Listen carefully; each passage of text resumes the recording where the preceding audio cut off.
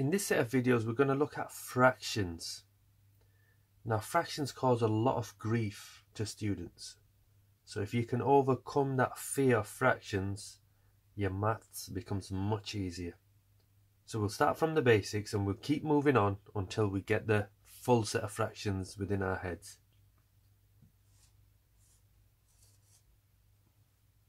This is a fraction that everybody knows as 1/2.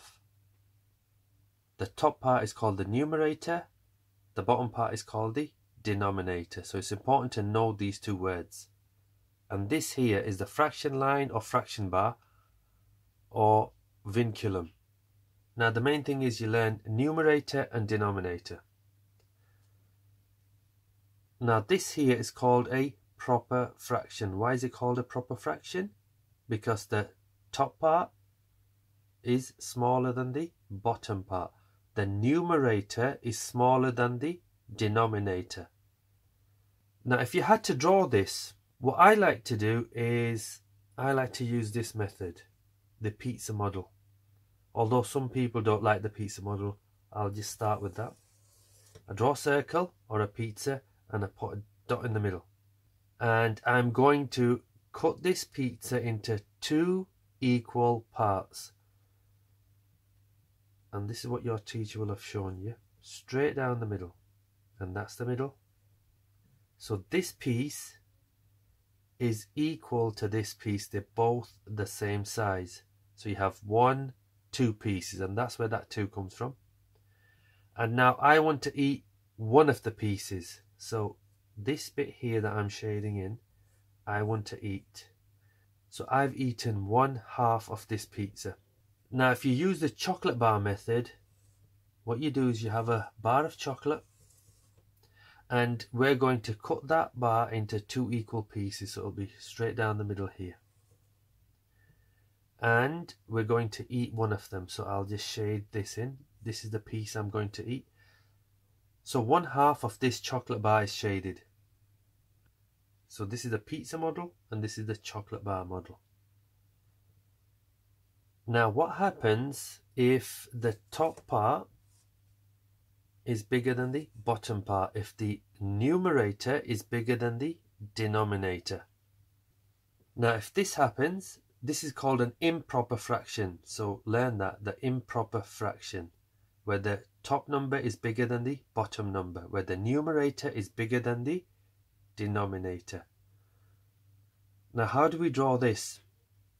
So let's look at the bottom number first. I want each pizza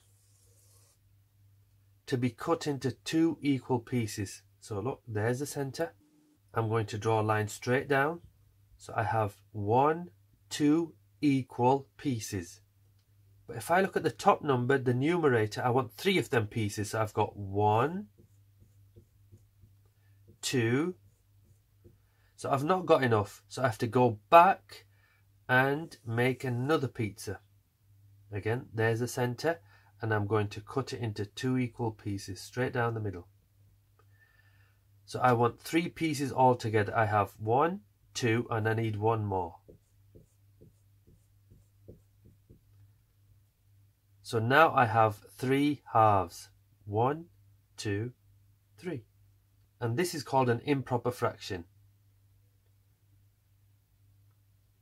So we've done proper fraction, we've done improper fraction, and there's one more thing I want to teach you. It's called the mixed number. So let's try this.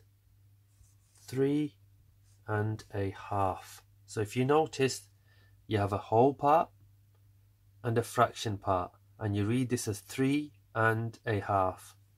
Now what does this mean? This simply means that this 3, you have 3 whole pieces. 1, 2, and 3. So let me draw the centers. And then I have half a pizza there. So I'm going to draw a whole pizza. And I'm going to cut that pizza into 2 equal pieces, straight down the middle. Now I only want 1 of those pieces, so I'll shade that in. So let me get this right. I've got 3 whole pieces. 1, let me shade that in. 2 and 3.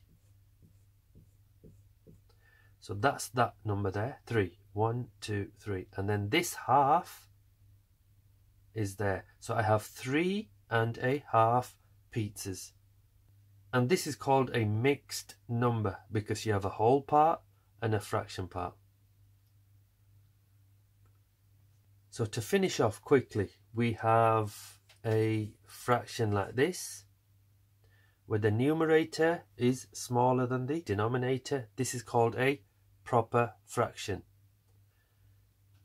Now, if you have a fraction like this, where the numerator is bigger than the denominator, this is called an improper fraction. And finally, you have a number like this, which is 3 1/4, where you have a whole part and a fraction part. This is called a mixed number.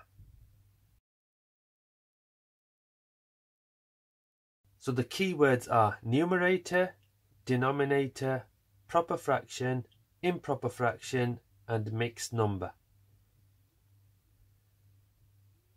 Now see if you can answer some of these questions that follow on. And that's it for this lesson.